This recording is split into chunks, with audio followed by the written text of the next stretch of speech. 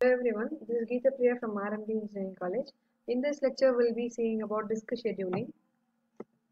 So, disk scheduling is that whatever the data you're going to store in the storage, in our case, that is a disk storage management here.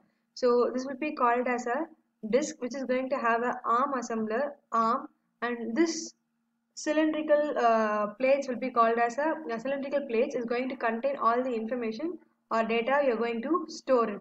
So this spindle will be rotating and the cylinders will be rotating accordingly, and this arm which is going to have a magnetic tapes there which is going to read the data. So this is how data will be read from the disk.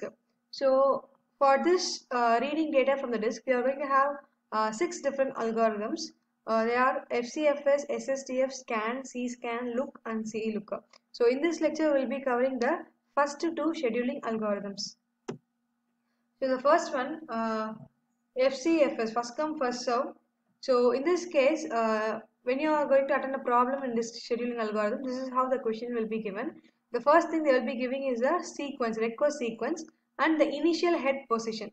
So initial head position is nothing but from which point you are going to start, or from which point your arm is going to start rotating from. So here you can see a black color magnetic tape here. So this is the point where initially somewhere your disk arm should start from. So this initial point will be given in the question itself, and you are going to track or travel accordingly.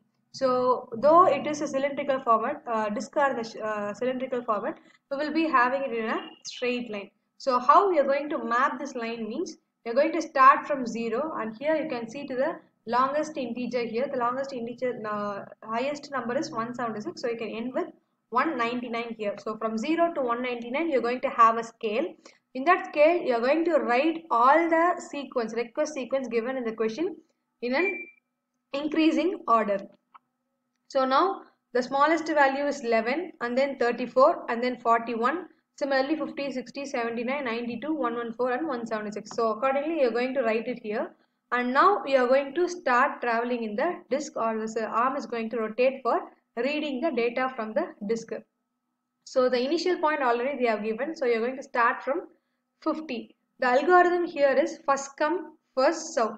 So you have to see the request sequence here. So whichever number has come first, that number should be visited first. So starting from 50, the first thing after 50 you are going to visit is 176. So as per the sequence. After 176, the integer is 79. So 176 to 178. So this arrow mark must be there to indicate by at which number you are going to reside it. After 79, it is 34. So 34, and then 60, then 92, then 11, 41 and 114. So this is how you will be working in first come first serve disk scheduling algorithm. Finally, you are going to calculate the total seek count. That is nothing but you are going to minus from the, so here in this example you can see 176. You don't want 176 minus 50. That is, you are starting from 50, you are reaching 176, but you will be minusing it in a reverse way. So 176 minus 50 plus the next seek time is 176 minus 79, and then 79 minus 34, then 60 minus 34, 92 minus 60. That is, from large number you are going to minus the smaller one. Similarly, you are going to calculate, sum up everything, and you will be calculating the total seek count. So the next algorithm is shortest seek time first. So here similarly to the first algorithm, they will be giving the request sequence and starting head position in the question. Now similarly you have to draw the scale from 0, the highest integer, the here 176, so the last scale maximum is 199 here. And similarly to the previous one, you arrange all the numbers in a increasing order. So initially you are going to begin with 50. Here how you will be traveling in the disk means shortest seek time first. Whichever time sequence or whichever request sequence is nearer to the initial position. 50 is the initial one.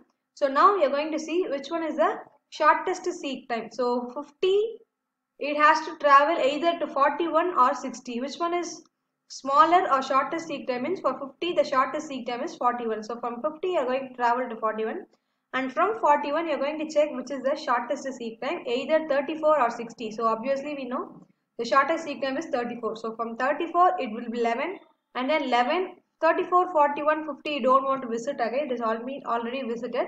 So 11 to 60, and similarly you will be going to the till last one.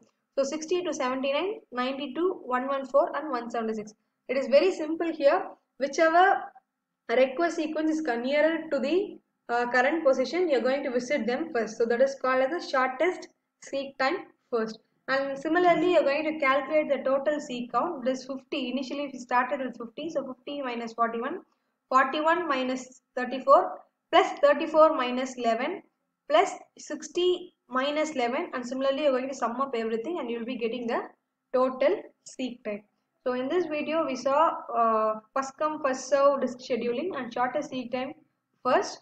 In the next video we will see about scan, C-scan and look scheduling algorithm. Thank you.